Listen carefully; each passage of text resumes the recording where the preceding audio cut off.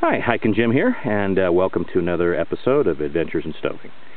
What I've got here is an MSR simmer, excuse me, not simmer light. This is an MSR Wind Pro II. It looks exactly like a simmer light, but it is not the simmer light. This is the Wind Pro II. It's a little different than the Wind Pro I in that I can rotate freely the canister at the coupler.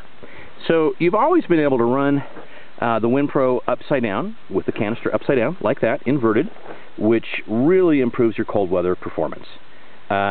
Take a look at my blog, and I'll go into all the details on my blog about why, man, that's cold, why that's going to improve your performance, but it really does improve cold weather performance.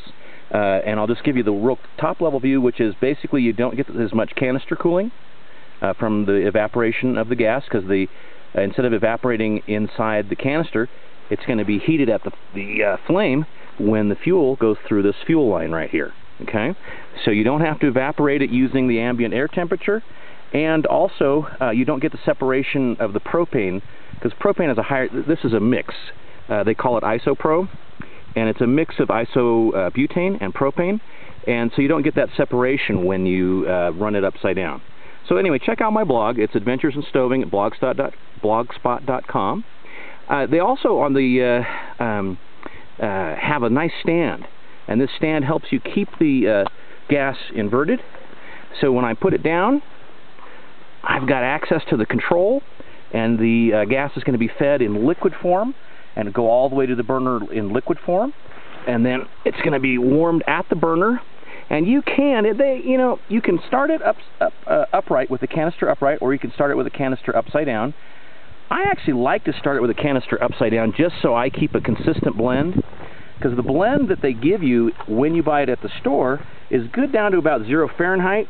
If you burn off the propane, you lose that capability to operate in cold weather. So I'm not sure how cold it is. It's not super cold. It's the middle of the day right now. It's cold enough, but I'm up at about 10,000 feet. And I'm going to fire this up. When you open up the valve, it's going to flare.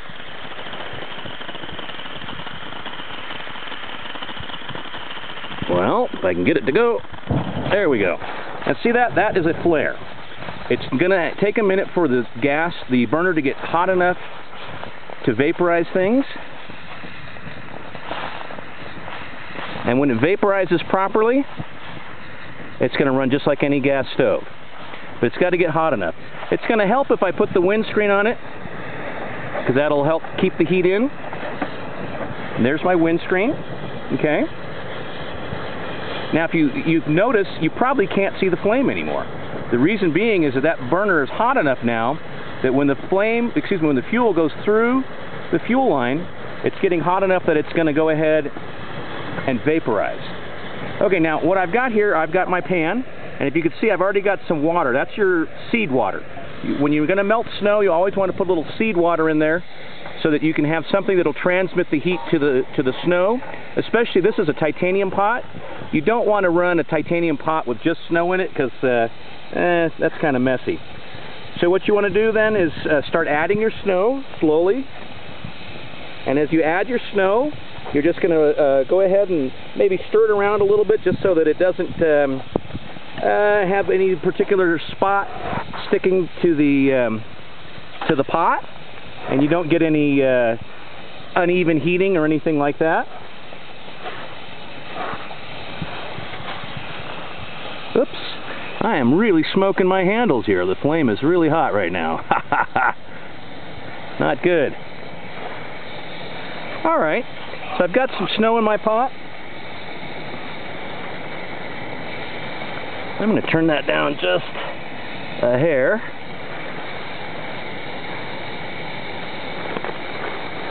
Alrighty. And just stir that around a little bit. Make sure I get good, even coverage. Lots of heat.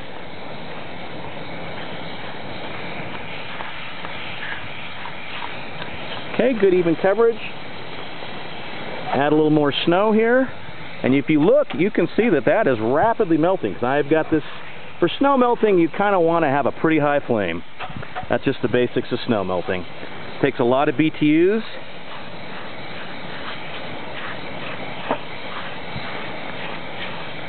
And the only thing you're going to get out of going with a lower flame is a really long boil, if that's what you're up to. I'm actually going to make some hot drinks here, and since it's snow and you do get, here's a piece of bark or something, you do get crap and snow, it's probably better to boil it. The chances of it carrying Giardia or something like that, especially I'm up at 10,000 feet, chances of it carrying Giardia are almost zero, if they aren't zero. And but I'm going to go ahead and boil it just for safety reasons. But anyway, that's basically how you melt snow. You get your stove going, put a little feeder water in there, a little seed water, start adding your snow with the heat on. And I like to stir it with a titanium pot.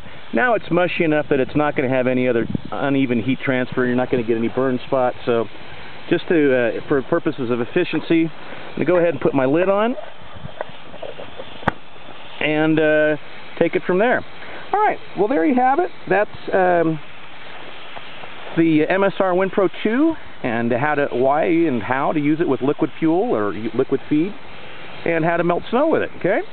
And I'm Hiking Jim, and thanks for joining me on another adventure in stoving.